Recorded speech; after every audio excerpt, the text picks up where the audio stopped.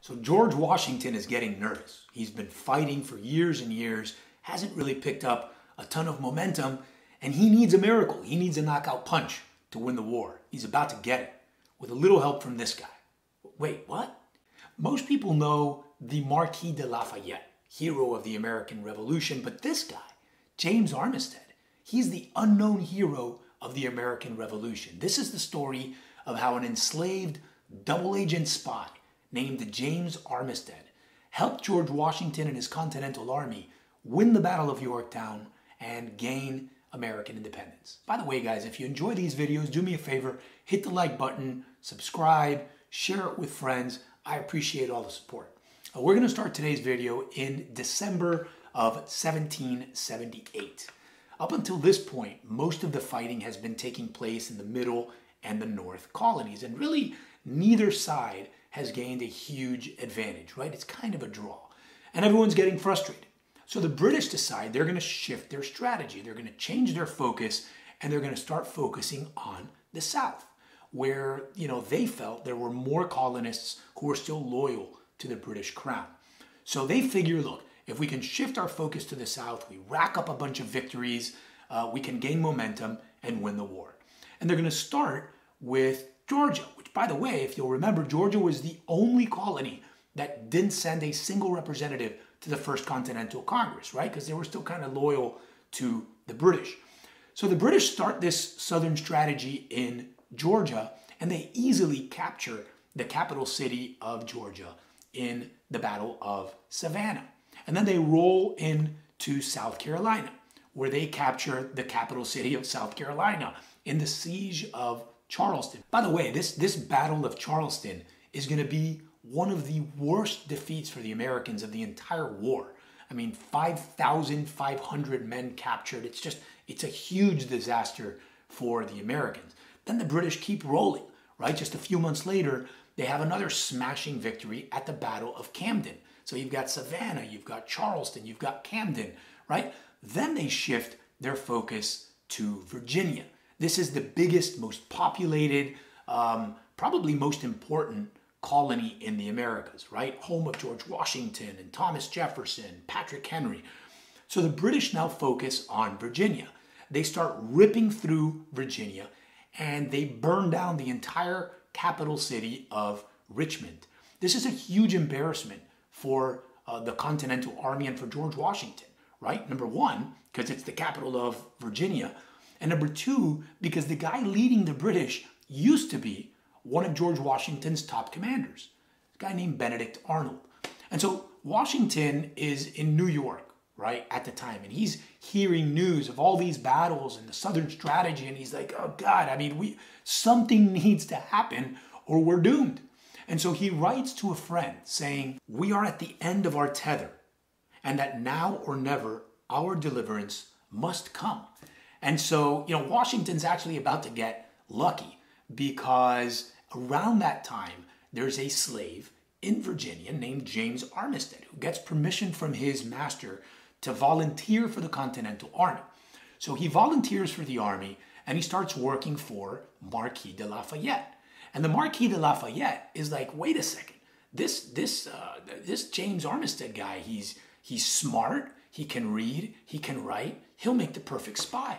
So he sends James into the British camp as a spy, pretending to be a runaway slave, right? And James starts working for Benedict Arnold and for General Charles Cornwallis, like two of the top dogs in the British Army.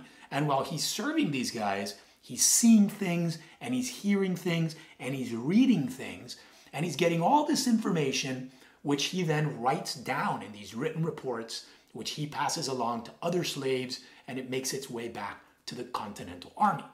Now, around this time, Cornwallis, General Cornwallis, is also, sort of planning a knockout punch of his own. And so he decides to move 7,000 men into Yorktown, Virginia, surrounded by water. And he figures, okay, I'm going to hang out there and wait for the British Navy to bring me, food, supplies, and more men, reinforcements, so that they can just go on a rampage, right, and deliver a knockout punch and win the war.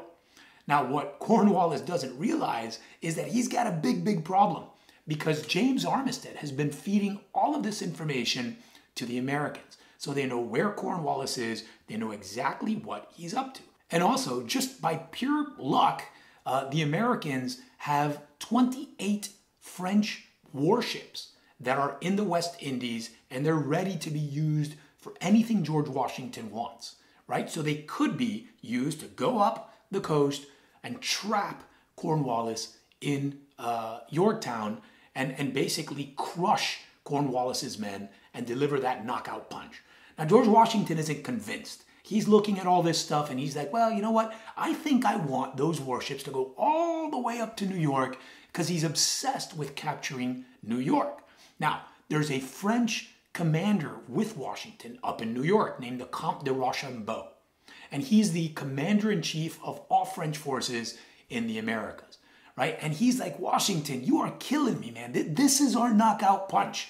This is our opportunity. Let's send the warships to Yorktown. Let's trap Cornwallis. Let's put an end to this thing. And Washington, Washington's not convinced. And so Rochambeau does something that he really shouldn't do. He's way more experienced than George Washington, but he has orders to follow Washington's, instructions, right? So he's waiting and waiting, and finally he's like, you know what? We can't pass this opportunity up. He sends a secret message to the French naval commander down in the West Indies to send all the ships to Yorktown. Then he's like, hey, George, I kind of sent the message to go to Yorktown already. And Washington's like, all right, fine. It's not that big a deal. He's not upset. And Rochambeau and Washington make their way down from New York to Yorktown for this, what may be a sort of massive final battle. By the time Washington and Rochambeau arrive at Yorktown, the French Navy has done the unthinkable. They beat the British Navy. They've trapped Cornwallis in. And so Washington and Rochambeau, they oversee a beautiful military operation, which is mostly done by French military engineers, where they design this series of trenches and cannons to just bombard Cornwallis, just blast him into oblivion until he surrenders, which eventually he does. And when Cornwallis surrenders, he walks into Lafayette's tent to formally surrender in person, and he is absolutely shocked to see his personal servant, James Armistead, standing inside the tent next to Lafayette. And he's like, my God, now I understand how we were beaten so badly. Now, supposedly, he looks at James Armistead and says, you rogue, then you have been playing me a trick all this time. So after the war, James Armistead is rewarded by going back to being a slave. Yeah, he goes back to being a slave for a bunch of years, because Virginia, they decided to free all slaves who fought in the war. But Armistead technically didn't fight, right? He was a spy, not a soldier. So he didn't qualify. No freedom for you. Now, he's stuck as a slave for a bunch of years, and he's begging the Virginia legislature, hey, come on, guys, I really helped out. Give me my freedom. But they don't. Eventually, the Marquis de Lafayette writes a letter, this letter, basically saying, look, James Armistead was my man. He supported our efforts. He played a key role, and he deserves his freedom. He says, James has done essential services for me, and he says he appears to me entitled to every reward his situation can admit of. And eventually, James gets his freedom, and his very first act as a free man is to change his name to James Armistead Lafayette, in honor of his old friend who helped him gain his freedom.